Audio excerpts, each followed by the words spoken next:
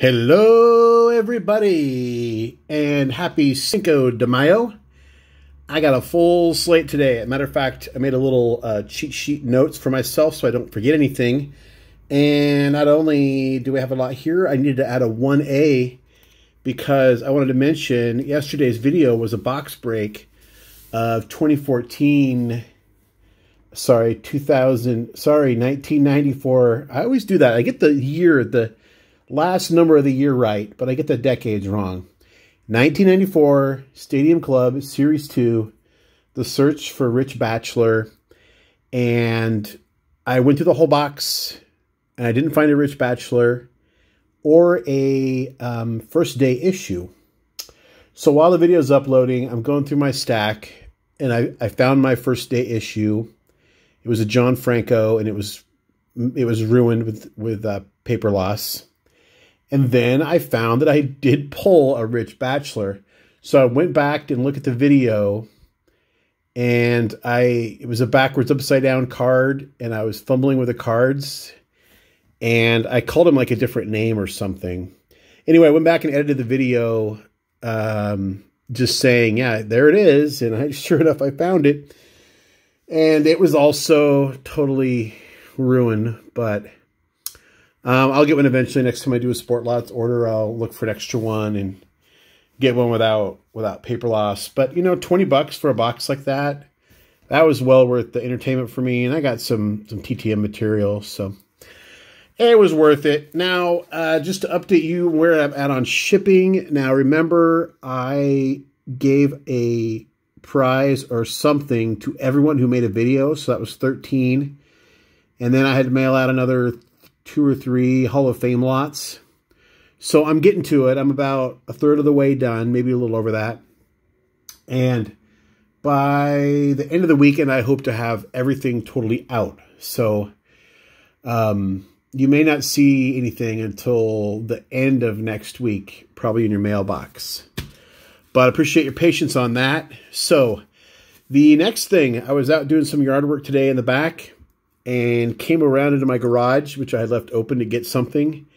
And there's 3 little gift bags sitting there waiting for me. And turns out it's Teacher Appreciation Week.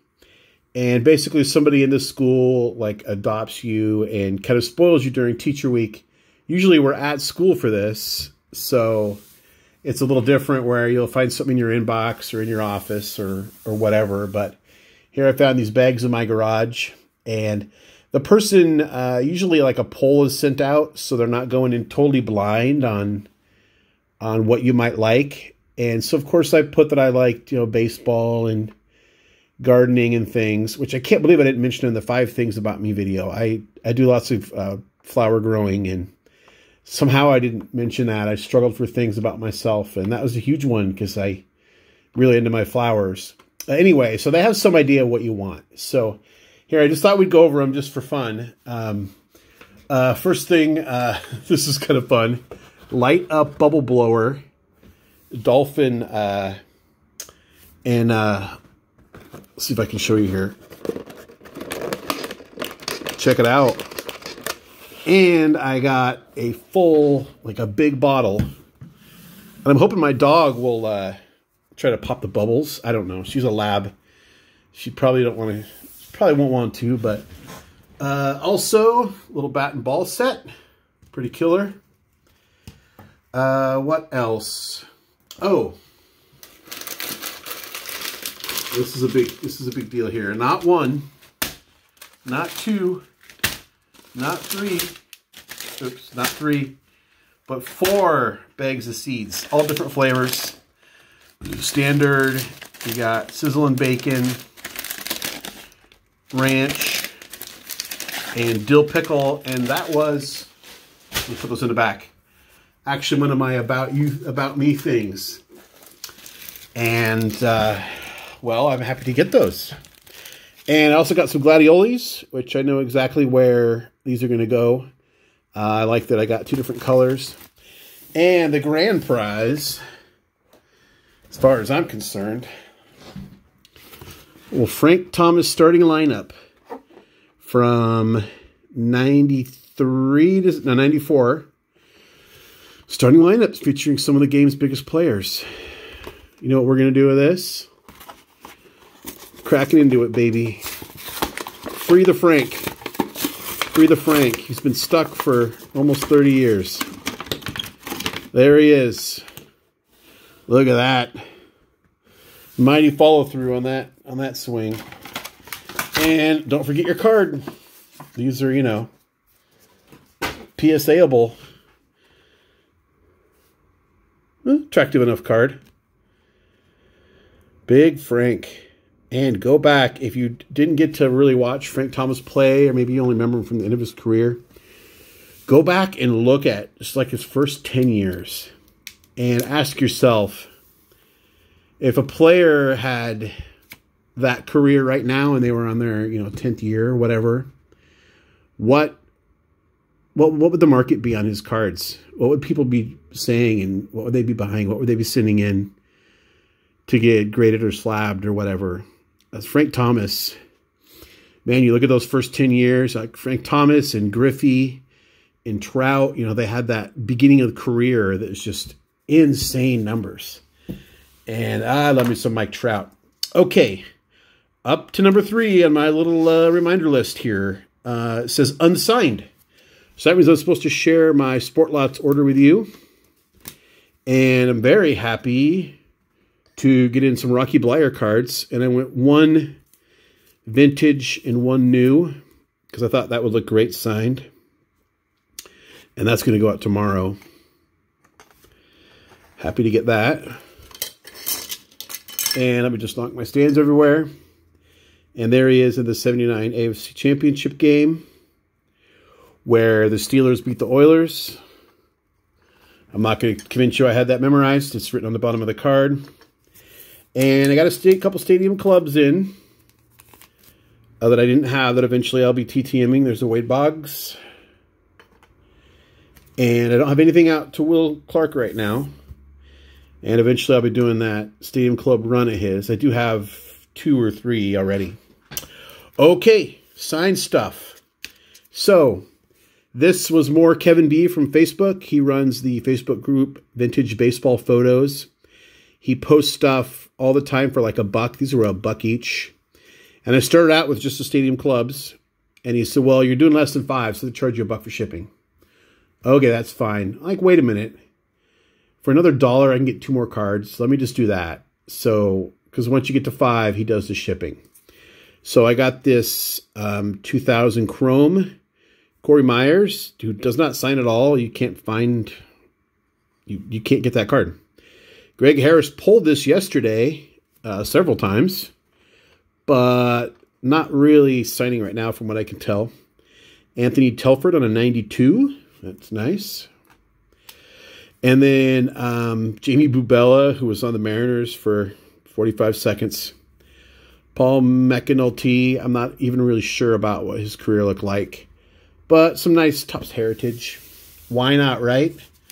Basically, you know, $1 each. So, okay, we've got Atlanta Metro, Cleveland, Ohio, and an uncanceled. So, mystery.